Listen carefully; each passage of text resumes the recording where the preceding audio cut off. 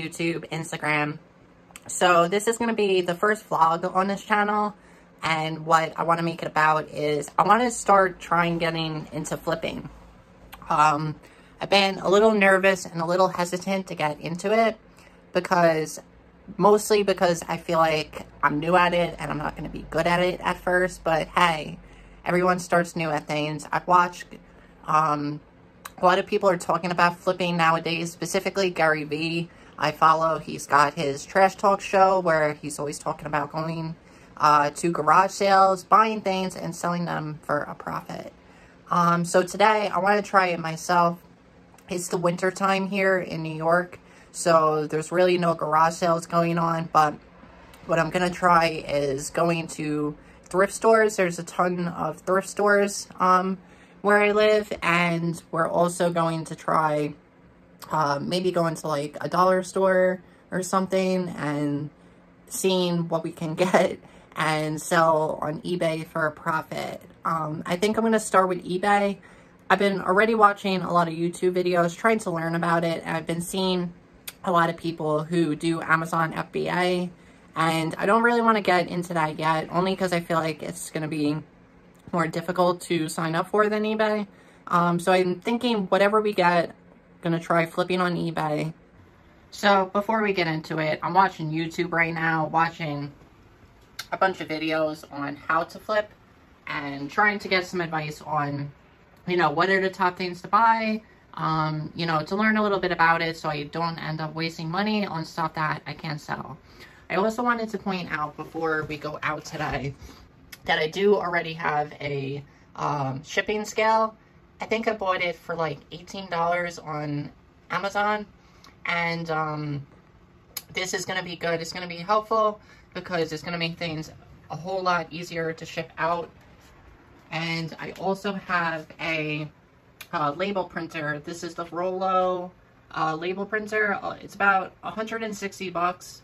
I'll leave a link for it down in the description, but you could probably also just use like a regular printer to print out your labels.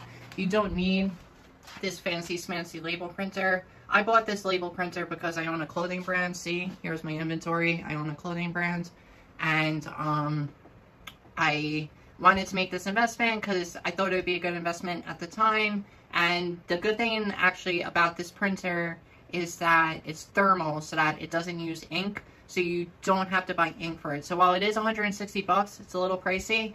I find that not having to buy ink for it makes it worth it. Over here, I also have mailers, some tissue paper, and some packaging supplies that might also be helpful to get. I also bought all of this on Amazon, and I already have all of this because I have a clothing brand. Hey, we are at the first thrift store right now. I watched a ton of YouTube videos this morning, got some pretty good tips on what to look for and what to buy with my friend Charlotte right now. Hi. And yeah, we're gonna go in, see what we can get, and see how it works out.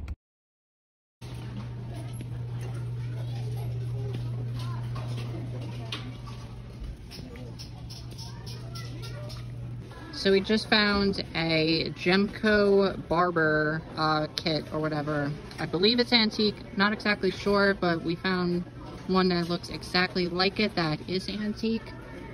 This one is $3.99. We just heard an announcement that it is 50% off, and we found it for about 40 bucks, I believe. Yeah.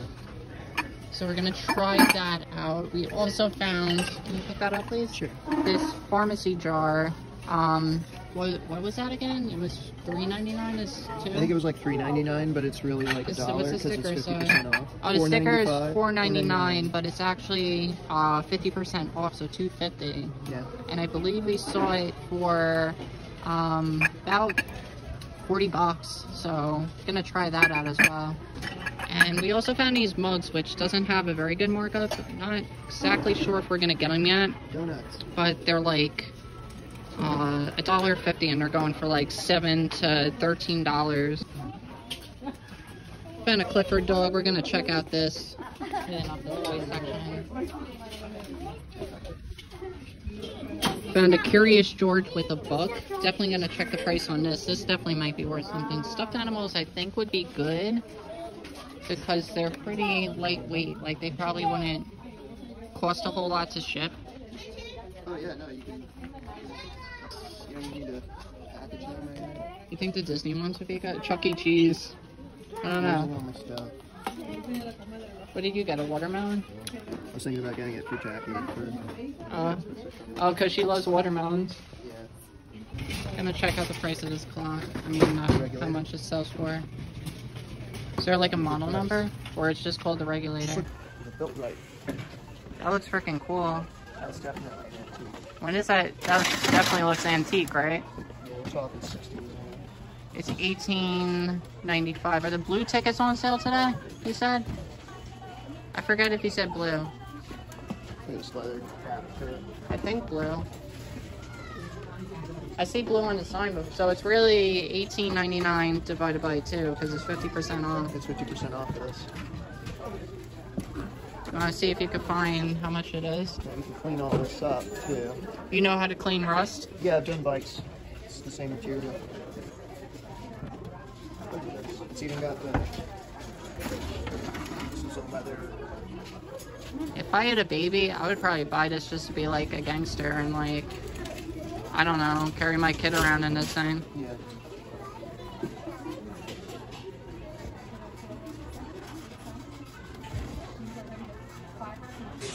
So we are trying to figure out if we should buy this vintage stroller here. Not really too sure yet. It's big. It definitely needs to be restored. It is a built-right stroller. It's from like, I don't even know, but this thing definitely has to be restored, I think, to sell it. I don't know how to, and I don't know if I have the place to store it, but so we're checking out the electronics. From what I've learned, calculators and remotes could actually do pretty good. I've actually seen a couple of other people selling used phones at thrift stores. Not. Nice. We found this, where'd that weird travel iron go?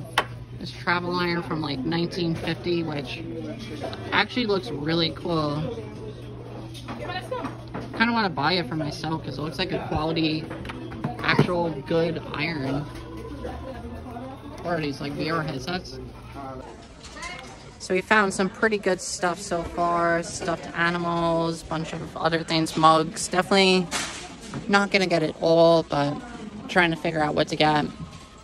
Oh, those look like your sneakers. Yeah, these look like mine. These are the Converse ones. Nice.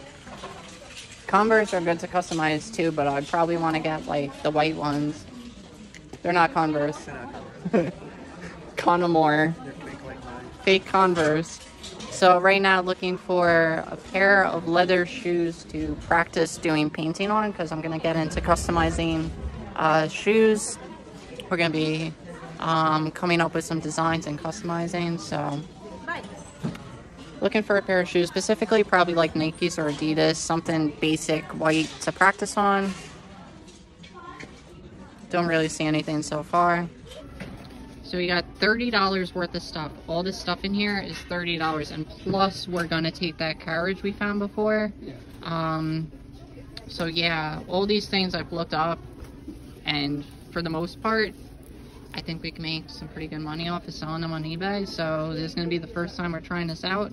If not, we wasted 30 bucks, but I think it's gonna be good. So we got some good stuff.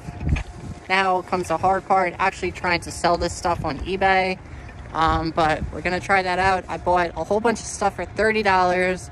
A lot of it seemed to be selling for double or triple on eBay, so hopefully we have some luck and people want to buy it. And yeah, I'm excited. This was actually fun. Like, I didn't think it was gonna be this much fun. So now I see what people like Gary Vee are talking about when they say they love doing this. It's actually a lot of fun, right? Yeah, I had a lot of fun. Right now I am on eBay, and so far my listings have been up since Sunday, and it is now Thursday. So my listings have been up for about 4 days now, and I'm looking through the listings, they're not getting a whole lot of views. Like the Curious George only got 6 views. Listings on eBay at the moment, I might have these priced a little bit too high.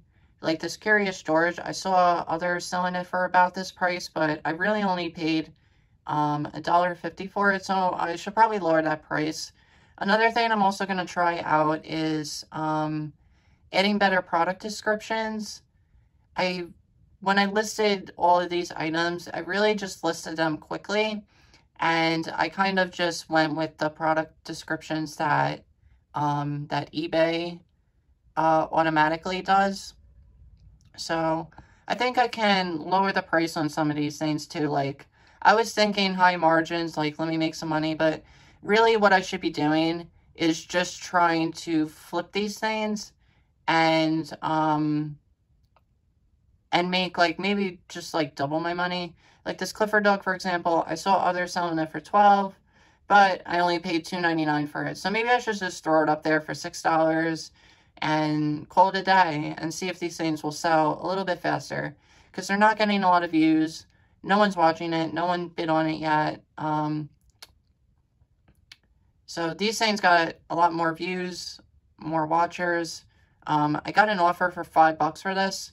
So I might hold up, but I might just take the offer for $5. This pharmacy jar I paid $2.50 for. So if I sold it for $5, that'd be doubling my money.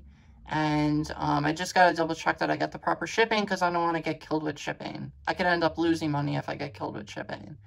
And that's a not so easy item to ship. It has to have bubble wrap. It has to, you know, all that stuff. So yeah, just kind of getting a sense for what sells, what doesn't sell.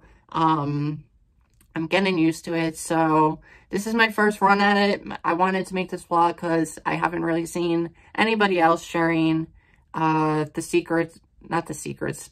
I'm tired, sorry. Sharing the vlog of them doing retail arbitrage from the beginning with no experience. So I would like to share my experience, and yeah, so that's it for this vlog. I'll do a future video on if any of these items actually sold or not. And, yeah, so I'll do a few, follow-up video on that. And yeah, I'm hoping that this could possibly be like a little side thing I do on the weekend every once in a while, just to make some extra money would be nice.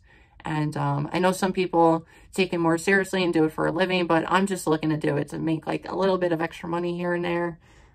Yeah, so that's it for this video. Drop a like down if you're watching on YouTube. Leave a comment. Let me know if you've done retail arbitrage or not, and subscribe. And I will see you next time.